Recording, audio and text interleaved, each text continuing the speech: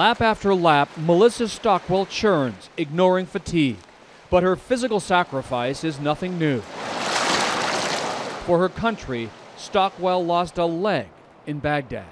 We went under the underpass and big explosion, big boom. In April 2004, Lieutenant Stockwell was on routine patrol. An IED ripped through her Army Humvee. Blood poured inside, from right? one leg. It didn't register that it was gone. So I said, I'm hurt, I think something happened to my leg. 4 years later, something wondrous has happened to her life. As a swimmer, she's one of the first 2 Iraq vets to make the U.S. Paralympic team. The other, Scott Winkler. There we go. A medal favorite in the shot put. 5 years ago, he had a freak accident in Iraq. He fell off an ammo truck, his body grotesquely twisted, paralyzed below his chest. On his own front lawn, Winkler practices. The shot put became his therapy, physical and mental. Neighbors think you're crazy? They're all right with it.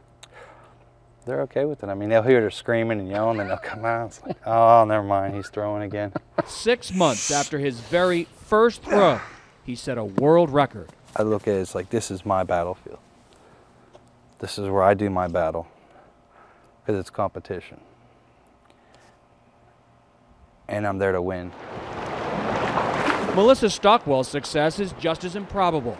After her amputation, she discovered swimming and a new mission outlined on her new leg, Beijing Gold. Immediately, I knew I wanted to try for it. When Melissa started training here in January, she was a long shot just to make the team. By April, she had set the new American Paralympic record in the 400 freestyle. She was on her way to Beijing. If you're going to go for it, you might as well go for it and give it all you got. I cannot let my country down. I will not let my country down. In Beijing, Stockwell will compete in 3 swimming events, and these new combat buddies will cheer each other on. And the way she goes, I mean, it's like she swims like a dolphin. I mean, quick. I think I'll be extra proud when I hear how he does. I guess just know, I mean, we come from the same place.